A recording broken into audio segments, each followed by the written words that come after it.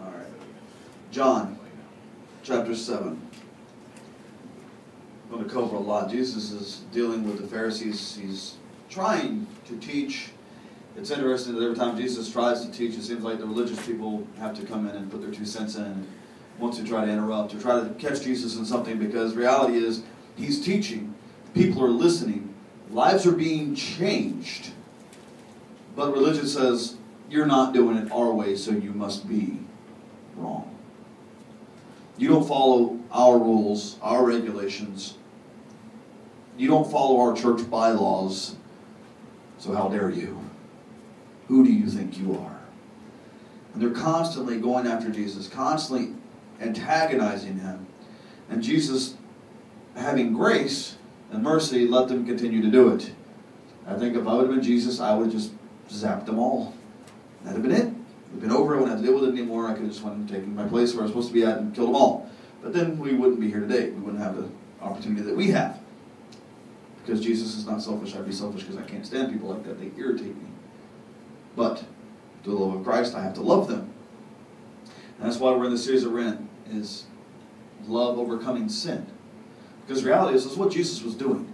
By every act that he did, every word that he spoke, he was overcoming the sin that was presented to him. He was overcoming the sin of religion. He was overcoming the other sins that were presented to him, of selfishness, idolatry, all these different things that were put before him. He was overcoming that by love. Well, Pastor, I mean, if you read Jesus, sometimes it seems like he was being very harsh. He was being harsh. But he wasn't doing it to be cruel. He wasn't doing it just to be mean. There's a difference between being harsh and stern and firm with somebody in a corrective way and just being mean. Is that fair? Because there's a definite difference. There's a definitive difference. It's like disciplining your children. There's those that discipline their children and those that beat their children. There's a difference. There's a difference in correction and abuse. Jesus, out of love, was correcting false teaching and lies, and he was bringing people back to relationship with God. And Jesus, as it goes through chapter 7, I'm not going to read the whole thing. I encourage you to do so. But we see this at the festival, the booths or tabernacle. It's time when they were traveling, doing their thing. And Jesus is getting mocked by his brothers. And they're, it was like, look, if you're so high and mighty and you're all this and all that, I'm going to go show off a little bit, You don't just hide stuff like that. Everyone else, they go up and they show off, so why don't you go do the same thing? You see that at the beginning, Jesus said, no, it's not my time yet. It's not the right time. It's not time for me to be there. And they go on without him. Later on, he ends up showing up anyway. Jesus knows exactly when he's supposed to be, where he's supposed to be, and how he's supposed to be. He knows exactly what he's supposed to be doing. How does he know that? Because he communes with the Father regularly. He spends time with his Heavenly Father through prayer and just communion, just talking with his dad. And he gets there and they're teaching and everybody starts questioning. See, in verse 15 it starts off, or excuse me, 14, start there. It says, now about the middle of the feast, Jesus went up into the temple and taught. It's interesting. Jesus always went to the temple and taught in the temple. It wasn't like he was doing something out in the middle of nowhere. It wasn't like he was trying to draw people to, he was going to the place of what? Teaching. The place of learning about God. And he was going in there and he was teaching. It wasn't like it was open, mic Sunday at the temple. It was, if you were a teacher, you could go in and teach. They viewed Jesus as a teacher. So they let him teach. But because of what he was teaching, with the authority he was teaching, it began to rub people the wrong way. See, we're in the time of year where all the whack jobs want to come out and all the religious people want to come out and they want to start persecuting Christmas and this and that and everything else. Oh, it was based off of pagan holidays, based off the winter solstice, this and everything else, and we're not supposed to be doing that, we're not supposed to be incorporating this, we're not supposed to be incorporating that. If you look at Deuteronomy, if you look at Leviticus, if you look at... They bring in the law. Which is fine. If you want to bring in the law, I get that. You understand Scripture, I appreciate where you're going. However, if you're going to bring in the law, the New Testament says if you're going to keep the law, you have to keep the entire law. 620 plus rules and regulations of the Old Testament that you have to keep. So if you're going to preach it, and expect people to keep it, then you better be keeping it yourself. All of it. So they want to nitpick the laws and stuff that they choose to go with, and no different with the Pharisees, we'll see in a few minutes. They want to take part of the law, not all of the law, and they want to twist it to fit their own means to try to get somebody in trouble or try to make them feel bad or guilty. And you know what religious people like to do? They like to make those that are free, those that are living under the grace of Jesus instead of the rules and regulations of religion, and they're having a life with Jesus, which is totally awesome. And then you got the religious people come in, well, you can't do it like that. I've been at this longer than you have. You don't know what you're doing. It's basically what they were trying to tell Jesus. You don't know what you're doing. So Jesus is teaching, and the Jews marveled, saying, how does this man know letters, having never studied? Because he didn't go to school with the rest of them. They were kind of wondering, like, how do you know what you know? How do you do what you do? You don't have a diploma. You don't have a degree. How are you able to do what you're doing? Isn't that interesting when people don't understand something? They're the first to start tearing it down just because they don't understand. Or they believe that their way is the only way. If you're like that and you believe that your way is the only way, then you need to go back and look at what Jesus said. Jesus says, I am the way. So Jesus' way is the only way. He says, I am the truth. It's singular. He's the only truth. He says, I am the life. He's the only way to have life. So it's not your way, it's His way. Learn it. Follow that, and you're going to be a lot better off. And Jesus answered them and said, my doctrine is not mine, but His who sent me. Jesus here does not take credit to Himself. He's always pointing back to the Father. It's not me. It's Dad. You take it up with Him.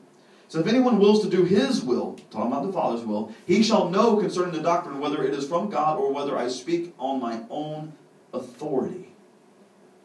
He who speaks from himself seeks his own glory, but he who seeks the glory of the one who sent him is true, and no unrighteousness is in him. Basically what? If you want to push your own agenda, you're seeking your own glory, your own building up, your own puffing up. How many preachers out there today that are basically there so they can be seen and be heard? There's a lot of them out there. There's a lot of these guys, man, it's all about them. It's not about Jesus. It's all about look at me, look at me, look at me, look at me. Even Jesus pointed back to who? God. It's all about God. It's all about Dad. We need to focus back to Him. Everything we do should be focused back to Him. And He makes it very clear. If you're speaking of your own accord, it's for your own glory. It's not for the glory of God. You're not building up the kingdom. You're building up your kingdom. Guess what? Your kingdom is going to fall. It's going to fail. Sooner or later, it's going to be destroyed. And I pray that you're not caught in the rubble when it goes down, because it will destroy you. And he goes on. In verse 9 says, did not Moses give you the law, yet none of you keeps the law? Why do you seek to kill me? Jesus knew what their hearts were. He knew what they were about. He knew what they intended to do to Him, what they desperately wanted. They needed to shut Him up. And they made a good point, about the football players wanting to give glory to God for everything that was going on. CNN cut him off halfway through what he was saying. He was trying to give God glory for everything that was happening, and they cut away from him just as quick as possible. If that had been somebody from another faith, they would have let him continue in his little spiel. Just because, they don't want to offend them.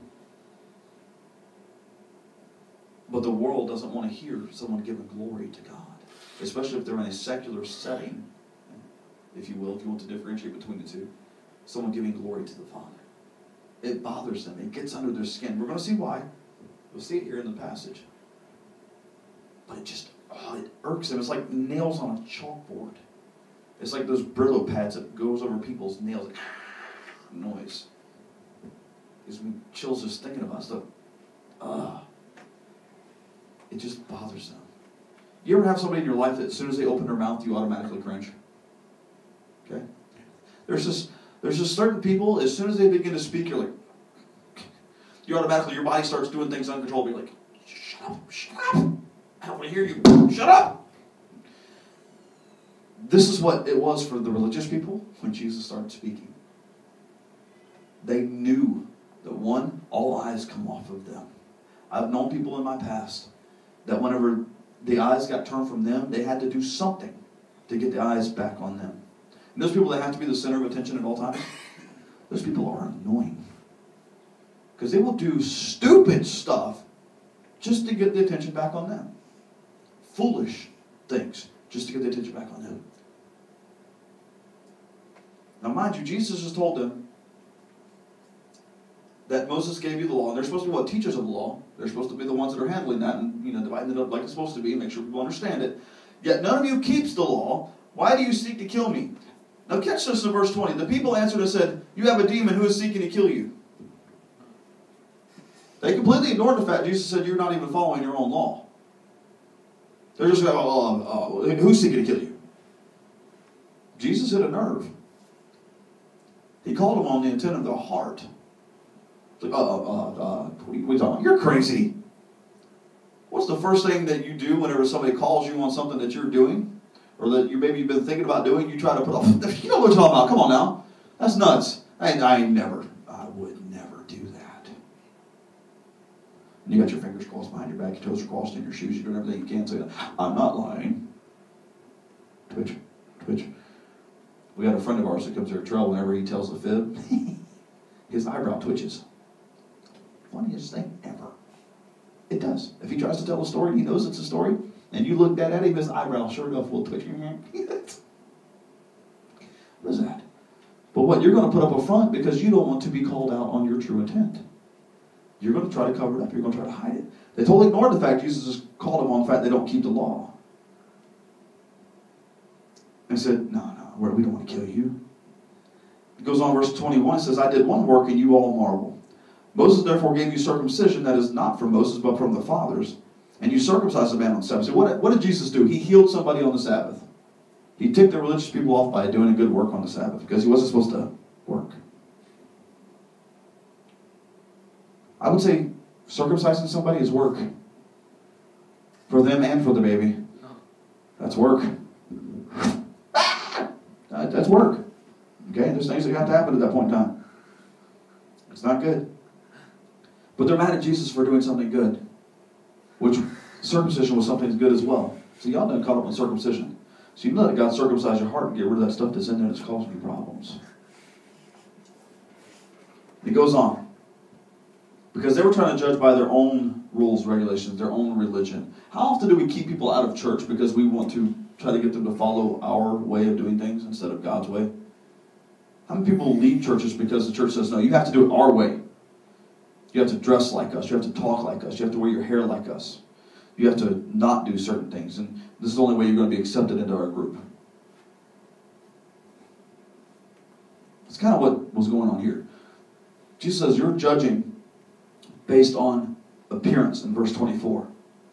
He said, but if you're going to judge, he even gives them the out. If you're going to judge according to what? Righteous judgment. Righteousness. Let it be, your judgment be righteous. Not based off your opinion. Part of the rant I went on this week whenever I put on Facebook about Christmas sucking, I put on and said, Christmas sucks. To a degree it does. Why? Because all those stupid people come out and want to cause problems for this time of year when we could be using it as an awesome tool to point people to Jesus. You got the people that want to detract from that and cause distraction, which is exactly what the enemy would love to do. And instead of keeping the focus on Christ and making it, you know what, this is an opportunity we get to talk about the amazing gift that God gave us. His Son. Was he born in December? No. We know he wasn't born in December. We know he wasn't born December 25th. We know that. People go stupid over things like this. He was born late September, early October. Okay, it's changed. It's about the time he was born. We don't have a specific date. But if we were to be mindful about it, we could probably go back and figure it out. But who cares? The fact is, we have an opportunity to talk about the gift of life that was given to us. But people want to go stupid over stupid details. People want to be judgmental. Instead of focusing, you know what, this is a great time, they want to say, well, it's of the devil. Everybody remember the water boy? That's of the devil. Mama said, that's of the devil. He just went off. Everything was of the devil. Now, granted, some of the stuff, yeah, it kind of was. But everything for her was of the devil. Why? Because she was trying to protect her baby.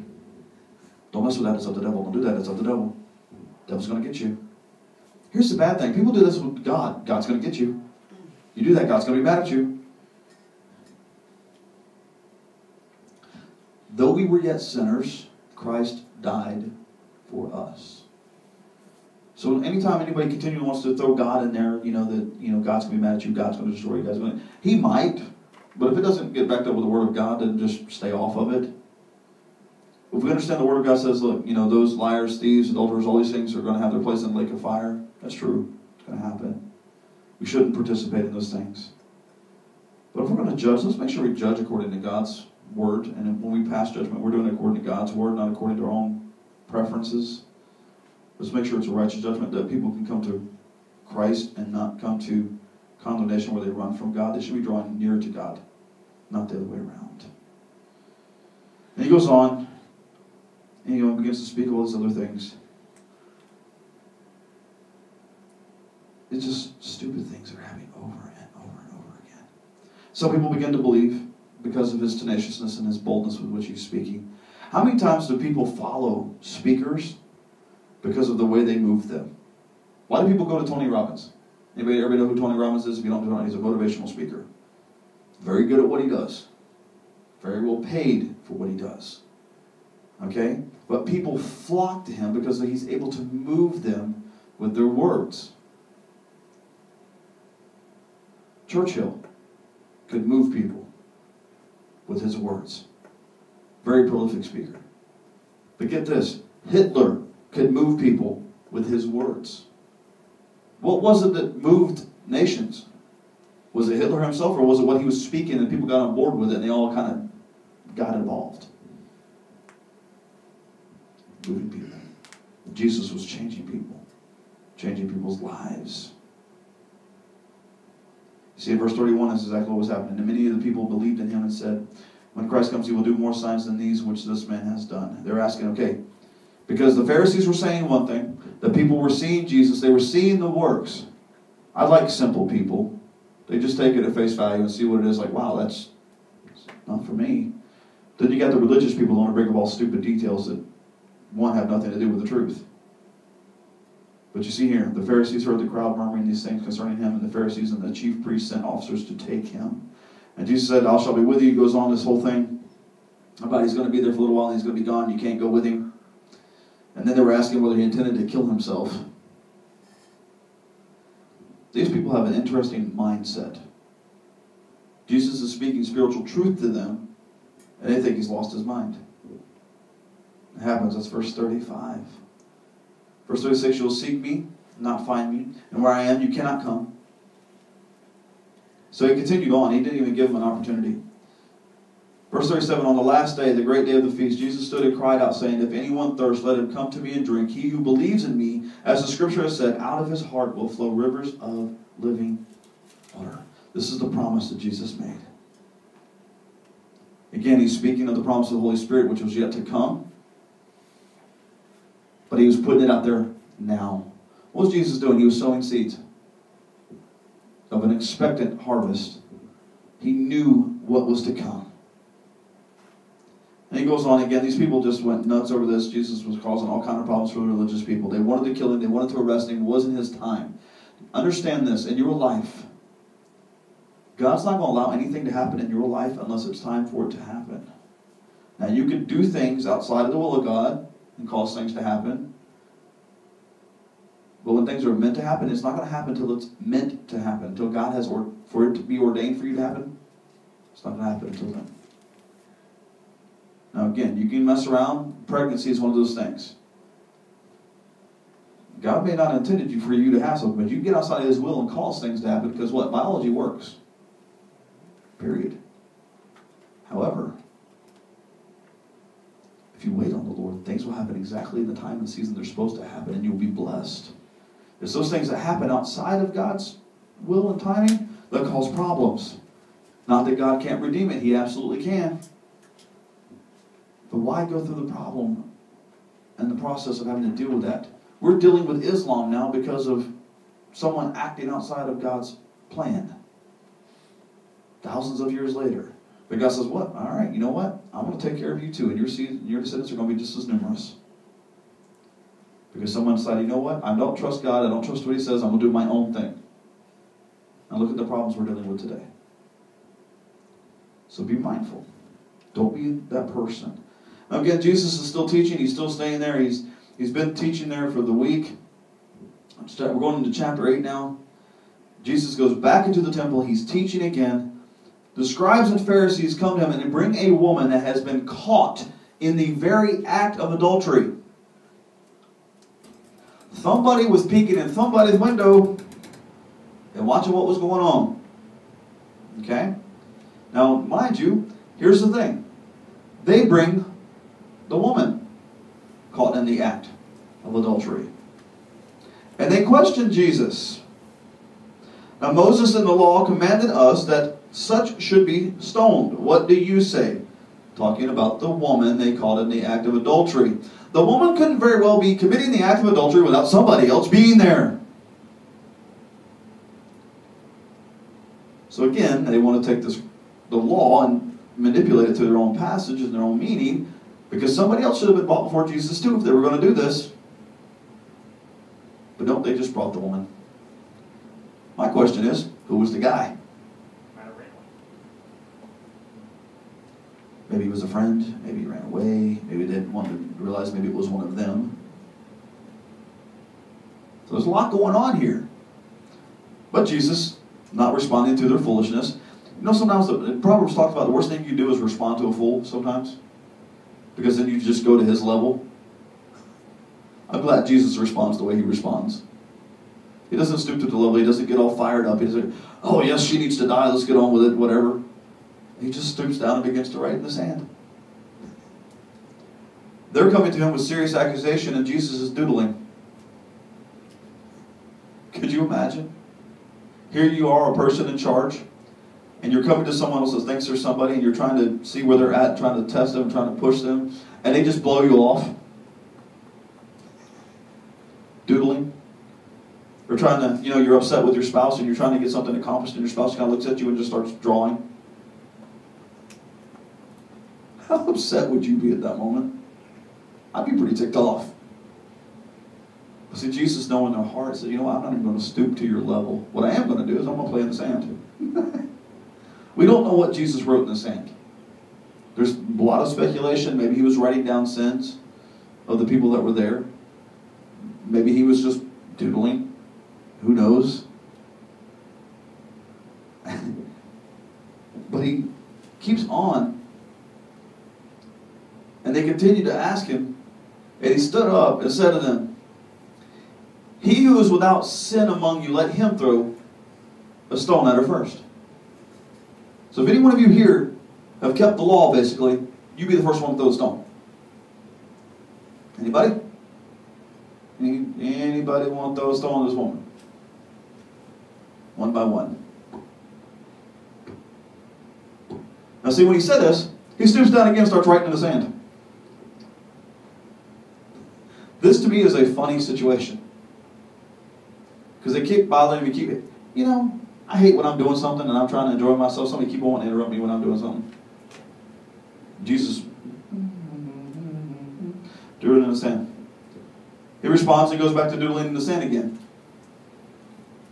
So they were convicted by their own conscience, verse 9, and they one by one went out, from the oldest to the least. And Jesus was left alone with the woman. When Jesus had raised himself up and saw no one but the woman, he said to her, woman, where are those accusers of yours? Has no one condemned you? Now mind you, she was caught in the act of adultery. She was dragged out publicly. He was in the temple teaching. She was dragged before everybody. All the accusers disappeared though. All those wanted to run their mouth.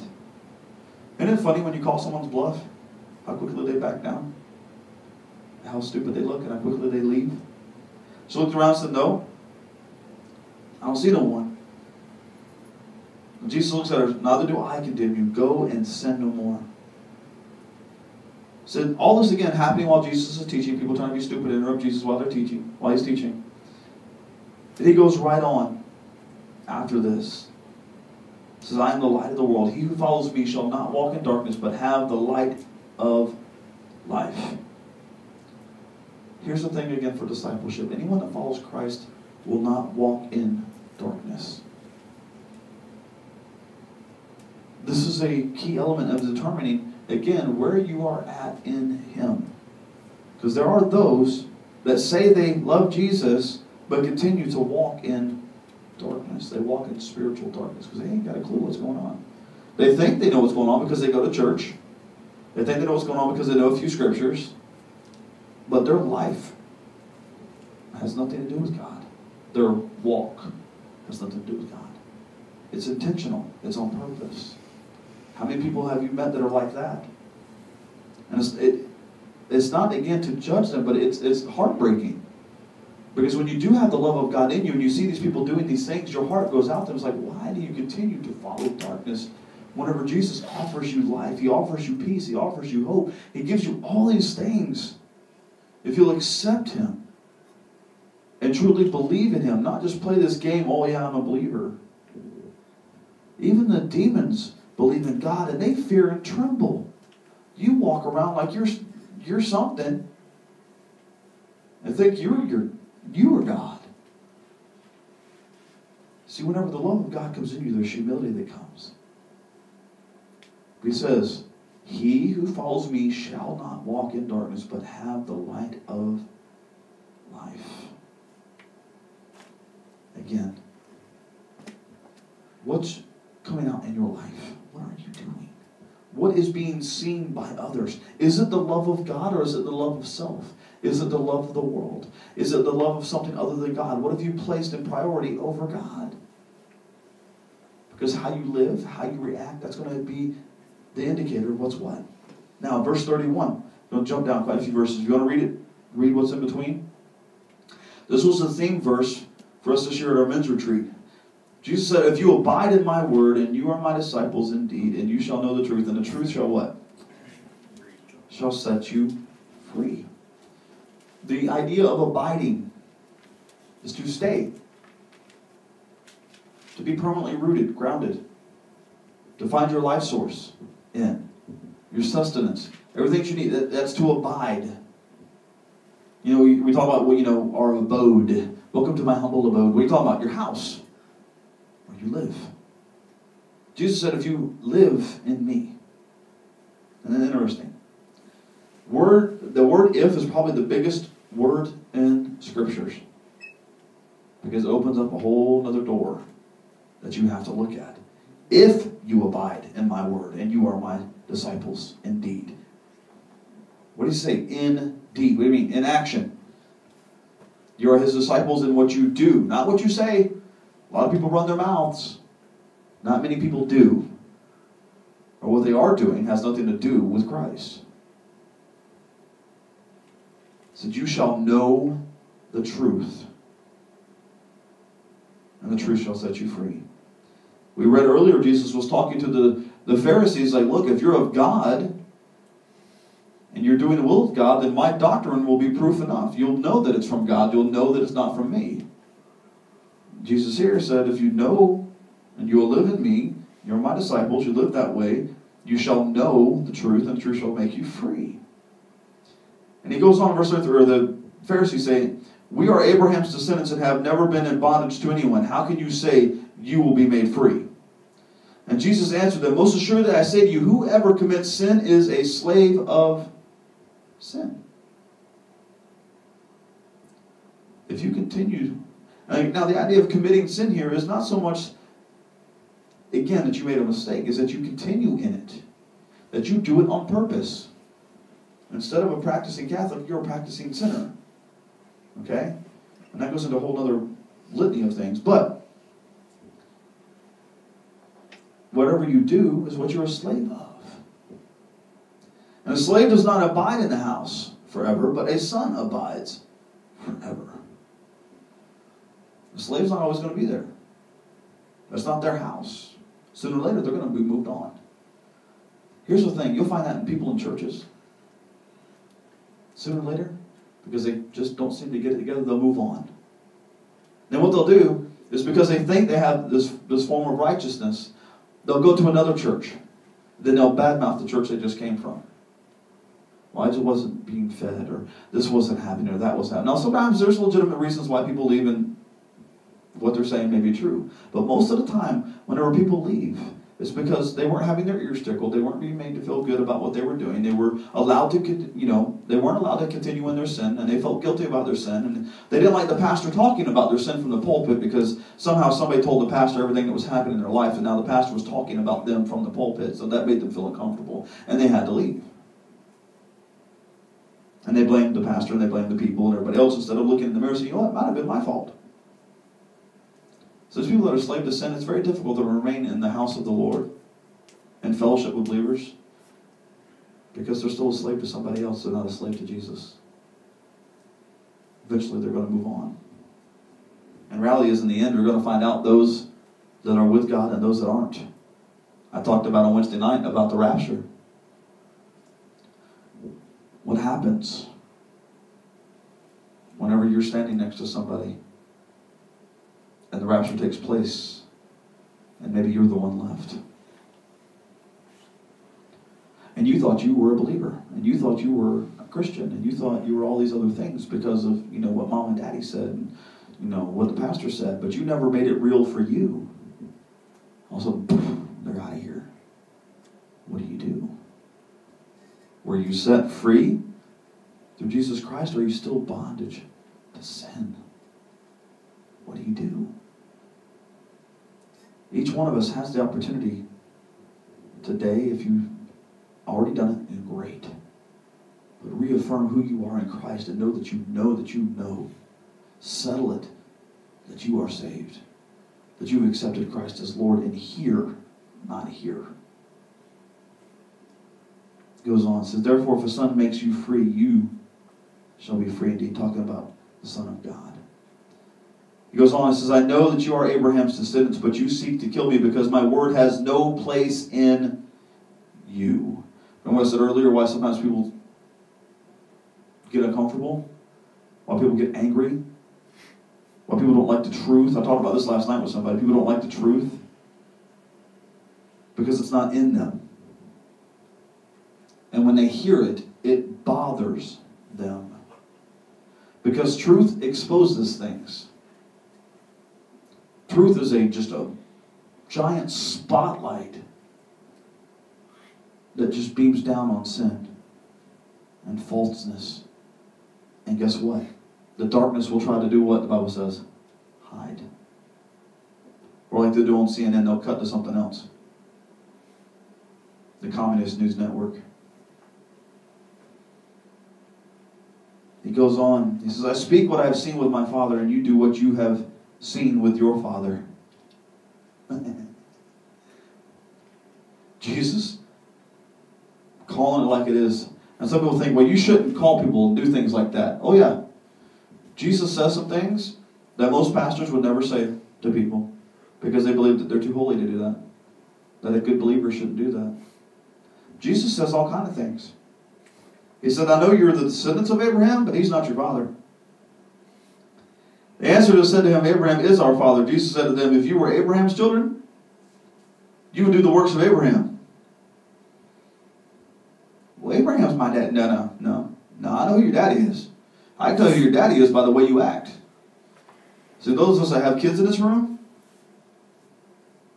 we can identify who their parents are if we know their parents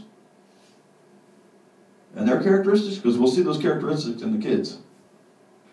And how the kids act, parent, you ain't got no one to blame but yourself. If you don't like it, look to yourself first. Because the reality is they've probably seen something in you, and guess what they're doing? They're being you. But the difference between that and where they're at, they amplify it. So it's not like it's a little bit of you or just like you. No. It's you plus. So if you don't like what your kids are doing, remember, anyway, he calls out who their father is, and it's pretty funny. He says, it wasn't Abraham. You take all this pride about Abraham being your daddy. No. I know who your daddy is. He said, you seek to kill me, a man who has told you the truth, which I heard from God. Abraham did not do this. You do the deeds of your father. Now mind you, he still hasn't said who their daddy is yet. See, it wasn't originally your mama. It was Jesus saying it was your daddy. said that, the mama jokes where everybody used to get mad, your mama. Everybody get all offended. Jesus started the whole thing. Said it wasn't your mom, it was your daddy. This is too funny. They said to him, we were not born of fornication. We have no father. Or we have one father, God. Now mind you, they're picking on Jesus now because they're saying that because Jesus and Joseph weren't married at the time, and then Jesus was a product of them having relations outside of marriage. Not realizing that it had nothing to do with Joseph. Joseph just had to listen and do what God said to do, and so did Mary.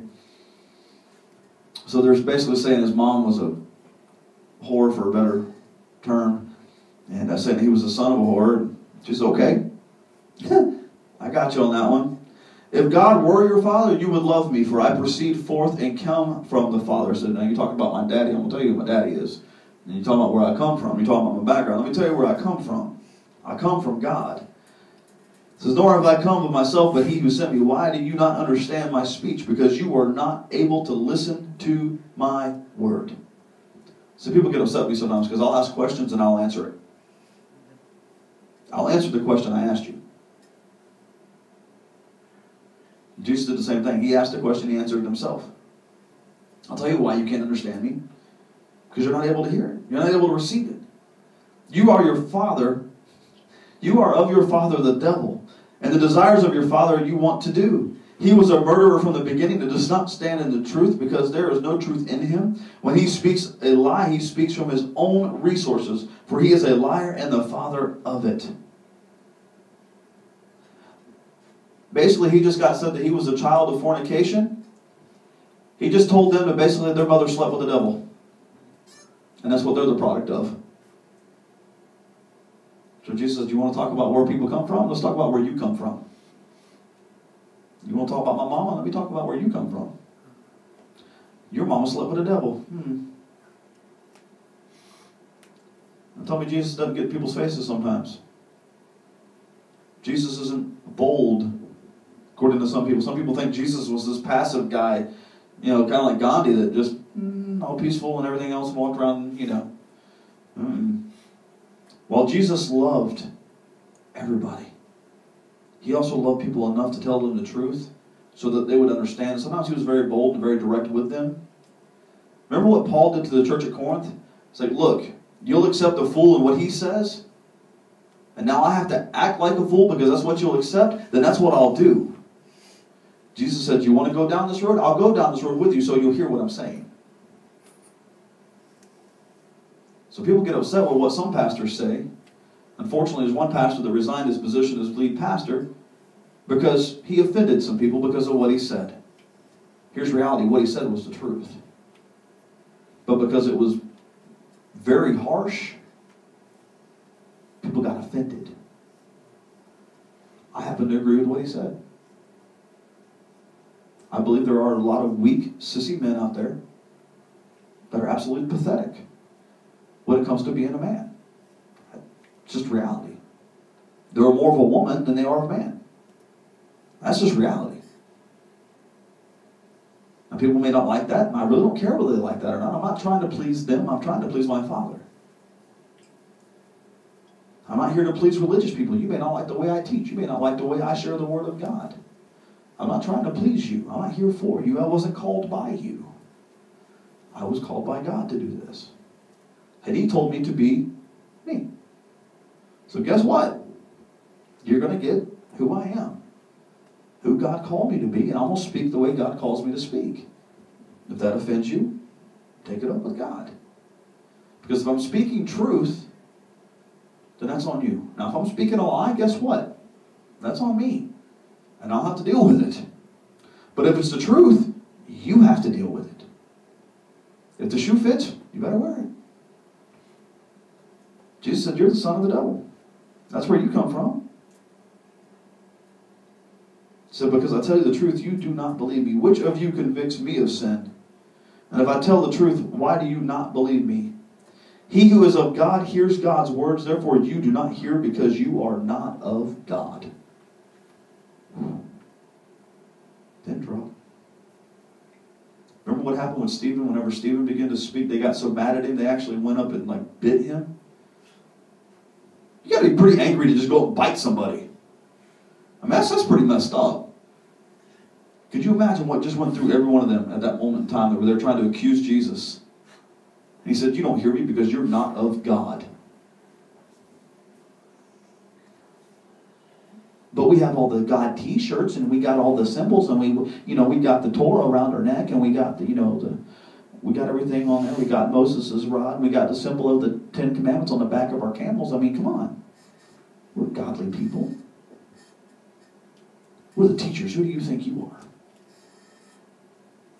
We went to synagogue. We went to temple. Where did you go? Mr. Ranger Boy?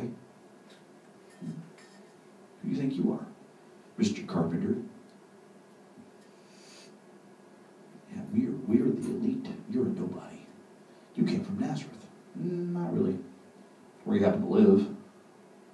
He was born in Bethlehem, the city of David, which was prophesied that's where he would come from. Hey! Well, see, he was speaking truth and they couldn't hear it. When people live a lie so long, and they propagate a lie so long, when the truth does come, they won't receive it, and then they get offended by it. And then they get angry. They may also know the truth, and because it's the truth, it angers them. Because they know that it's not happening in their life. They go on and says, the Jews answered and said to him, do we not say rightly that you are a Samaritan and have a demon? Jesus answered, I do not have a demon, but I honor my Father, and you dishonor me. And I do not seek my own glory. There is one who seeks and judges. Most assuredly I say to you, if anyone keeps my word, he shall never see death. He goes on, then the Jews said to him, now we know that you have a demon. Abraham is dead and the prophets, and you say, if anyone keeps my word, he shall never taste death. Are you greater than our father Abraham, who is dead, and the prophets are dead? Who do you make yourself out to be? So I told you to ask him, who do you think you are? Verse 54, if I honor myself, my honor is nothing. It is my Father who honors me, of whom you say that he is your God. Yet you have not known him, but I know him. If I say I do not know him, I shall be a liar like you. But I do know him and keep his word. Your father Abraham rejoiced to see my day, and he saw it and was glad. Then the Jews said to him, you are not yet 50 years old, and you have seen Abraham? Jesus said to them, most assuredly I say to you, before Abraham was, I am. I think Jesus got a little fired up here at the end. He said, you want to talk about Abraham? See, they're all like, well, Abraham's dead. Jesus later on in another text says he's the God of Abraham, Isaac, and Jacob. Not was, is. And he tells them right then, and he uses the name that God gave in the Old Testament, or what we view as the Old Testament, for himself, was I am. And Jesus said, before Abraham was, I am. And they took up stones to throw at him, but Jesus hid himself and went out of the temple, going through the midst of them, and so passed by. Some people say if Jesus was just so commonplace, he was able to pass right through them. Jesus on a platform where everybody can see him. He just made this statement and is able to hide himself and pass right through them. I don't see that happening very easily if they already know what he looks like, and it's very easy to identify because everybody was focused on him at this point. I believe very ardently this was a supernatural event that happened here. Jesus hid himself and passed through the midst of them. These people had picked up stones ready to kill him, and he hid himself and passed through them. My question to you is, how great is your love? How bold is your love? Are you willing to confront sin? Some of us, well, I'm not very confrontational. You are, but you choose what you're confrontational over. There are certain things that you will not back down from. You will fight tooth and nail for. My question is, why don't you fight for the truth of God's word? Why don't you stand up to sin and fight for what is right and be bold when it's time to be bold in the face of your accusers? In love, not just so you can be belligerent and prove a point, but in love, and speak the truth, and let the truth come forth, even if it means your life. Because according to Jewish tradition, they had every right to stone him at that point, because that was blasphemy, to say that he was God. For a mere man to say he was God, that was grounds for immediate termination. Literally. And remember, in the end, that's ultimately why they killed him. Because they said he was God. How can a man say that he is God? He was murdered. He was set up on false accusations from false accusers at a time whenever the court should have never convened. Everything about that whole trial was messed up.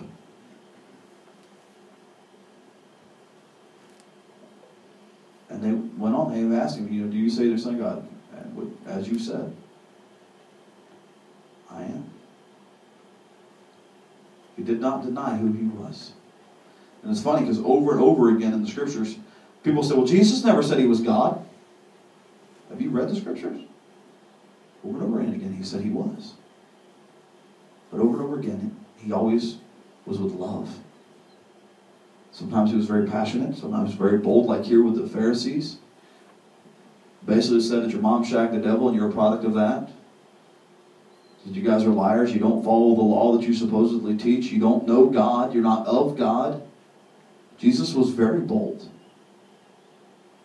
But sometimes with certain people, you have to be a certain way or they're not going to hear you. To the humble, you give what? Grace. And you shower them with grace. But to the prideful, you give the law. Is the law biased? Does the law play favorites? Does the law try to cudgel people and say, it's okay? Or is the law very direct whether you want to hear it or not? The law is very cut and dry whether you want to hear it or not. You may not like it, but there it is. Jesus says, okay, you want to go down this road? We're going to go down this road. I'm going to put it in your face, and what are you going to do with it? So if Jesus is speaking to you this morning, are you on the side of the Pharisee, where you think you have all the answers? Or are you on the side of the one that was accused and said, you know what? I got to have Jesus or nothing. There's a lot that happens in these 2 chapters. But you need to understand with Jesus, even though he was addressing them very, very firmly, in a way that most people said, well, Jesus would never act like that. Here it is in red and black. Or black and white if you have some of the Bibles that don't have red in it. How do you address people? How do you address sin in your own life? Can you be as bold as Jesus was with the Pharisees and address the sin in your life? Because Jesus said, what? You need to take care of what? The beam that's in your own eye first, before you take care of the speck of dust that's in somebody else's. I want to encourage you and challenge you to address the sin in your life just as boldly as Jesus addressed these Pharisees, so that when you do go out, you can confront sin boldly and effectively with truth. And God will get glory, because the testimony that you give, the doctrine that you're teaching is not your own. It's his doctrine. It's his word. It's his power. It's his authority. It's all based on Jesus. I love you guys. Jesus loves you. He would that everybody would come to him. Our goal is to reach the unreached and connect the unconnected. The only way we do that is through love. But there's also times we've got to be bold. We've got to stand for what is right. We've got to fight for what is right. But the believers don't fight. There's a time. What do we see in the Old Testament? To everything there is a season. There's a time. We should wait on the Lord's leading, the Holy Spirit in us, to lead us, to guide us, direct us the way he wants us to go. But that lives would be changed through us. If you're a closet Christian, it's time to come out. Okay? Everyone else is doing it. Why not the Christians? Let the true Christians come out. Because I find it very difficult for anybody to say that they're, Christian and they hide their faith to be a Christian. Because if God's the light in us, how do you hide that light? Love people. Love God. Be obedient to his word. Let Him change your life and let Him change the lives of those around you. I want to encourage you, if you've got family members that don't know Christ, love them. Love them. Don't compromise your faith, but love them. Continue to preach the Word of God. Talk about God. Let God be just part of who you are, every part of your conversation. Either they'll get on board or they'll leave you alone. Either way, honor God first above all else.